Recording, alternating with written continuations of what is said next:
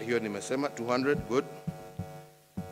As we progressively de-escalate the containment measures and resume a sense of normalcy, on education, our paramount consideration, both as a government, but also as parents, is the safety and well-being of our children. The lives of our children and their health is not a matter for debate. Learning institutions, therefore, should only be reopened when we have and can sufficiently guarantee the safety of all our children. And here, I really would plead with Kenyans, let us not focus ourselves on when schools will reopen, but how shall these schools open in a manner that protects our children and protects their lives and their health. Tafadhali, tusiwe tunapigana juu ya mambo ambaye, let us think first about their health and well-being, and once we have established how, then together we will agree when. So therefore, the resumption of in-person learning must be predicated on strict adherence to the health protocols and guidelines as issued by the Ministry of Health. So therefore, I call upon the Cabinet Secretary for Education, once we have agreed on the how, he will thereafter immediately issue a calendar for the resumption of the 2020 academic year, if it is to be, or if it is going to be 2021. Hiyo ni kulingana na directives na vile tutakubaliana how.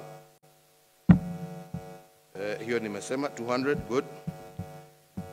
As we progressively de-escalate the containment measures and resume a sense of normalcy, on education, our paramount consideration, both as a government, but also as parents, is the safety and well-being of our children. The lives of our children and their health is not a matter for debate.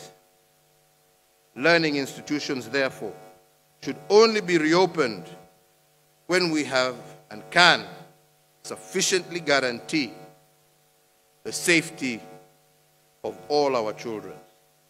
And here, I really would plead with Kenyans, let us not focus ourselves on when schools will reopen, but how shall these schools open in a manner that protects our children and protects their lives and their health.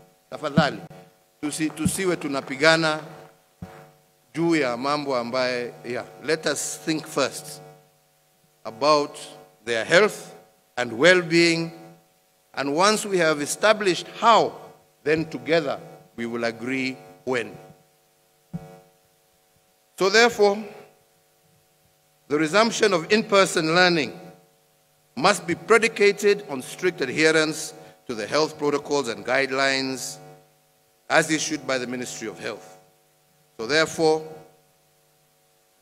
I call upon the Cabinet Secretary for Education, once we have agreed on the how, he will thereafter immediately issue a calendar for the resumption of the 2020 academic year, if it is to be, or if it is going to be 2021.